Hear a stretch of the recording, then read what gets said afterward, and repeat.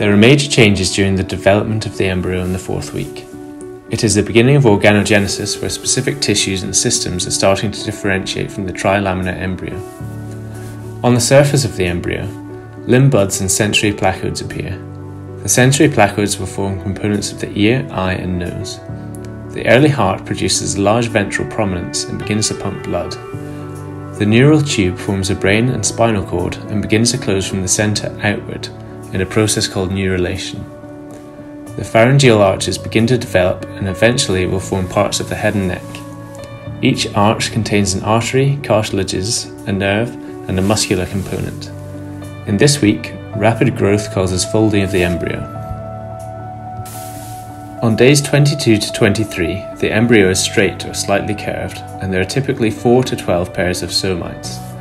The neural tube is forming or is formed opposite the somites, but it is widely open at the rostral and caudal neuropores. At the rostral end, the first and second pairs of pharyngeal arches are visible. The ventral part of the first arch gives rise to the mandible, and a dorsal portion of the arch, the maxillary prominence, contributes to the maxilla.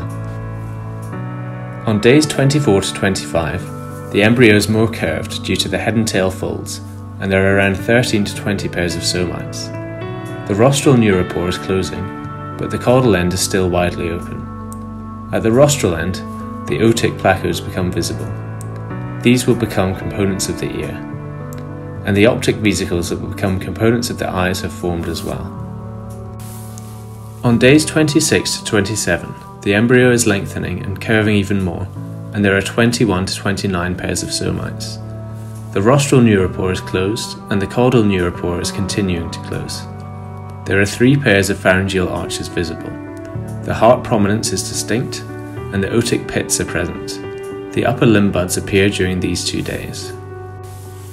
On day 28, the embryo has a distinct C-shaped curve, and there are 30 to 35 pairs of somites.